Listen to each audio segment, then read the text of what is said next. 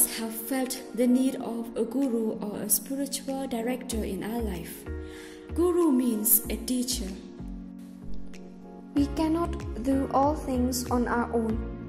Having someone who is spiritually inspired, someone who understands and knows human need, someone who knows to discern the ways of God and who can direct the persons in right direction.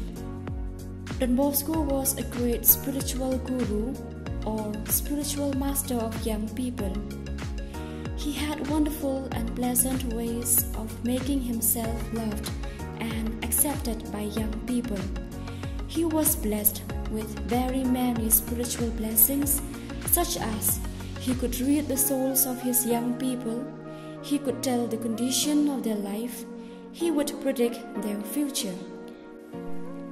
The advice he used to give in the playground became known as the word in the ear.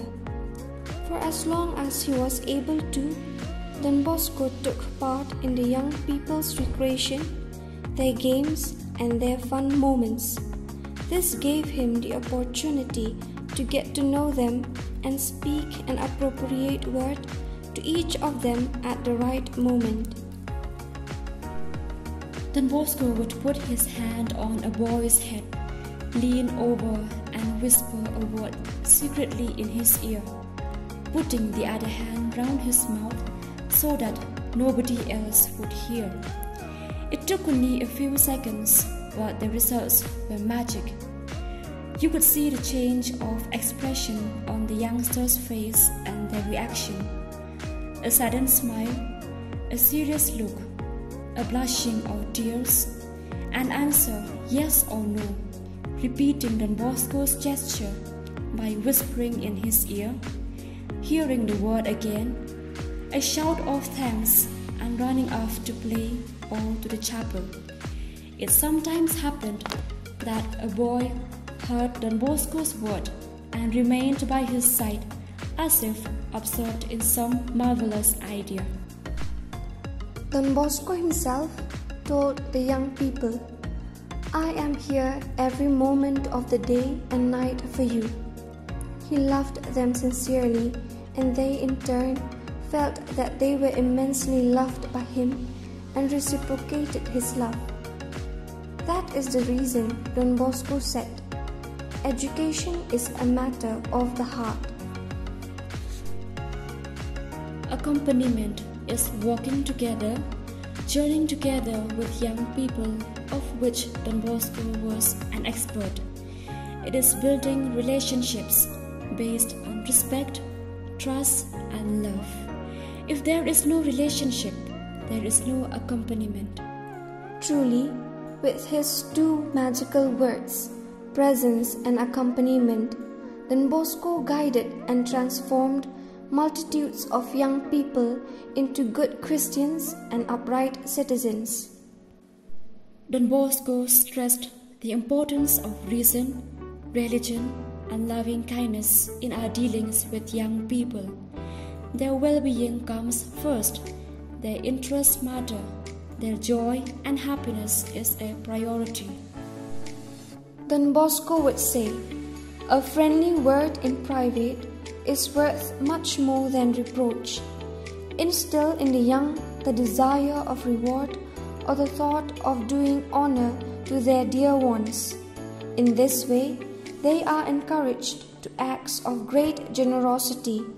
I feel blessed to have such wonderful sisters, always guiding and accompanying us. Their presence gives us so much of hope and courage. The presence of sisters in the playground, in the dormitory, in the dining room, in the chapel, and even when we have a bath and do our daily chores helps us to recognize the presence of the guardian angel. We feel that we are always in the presence of God and a guardian angel. We are guided to choose the right thing at all times. Yes, that's true.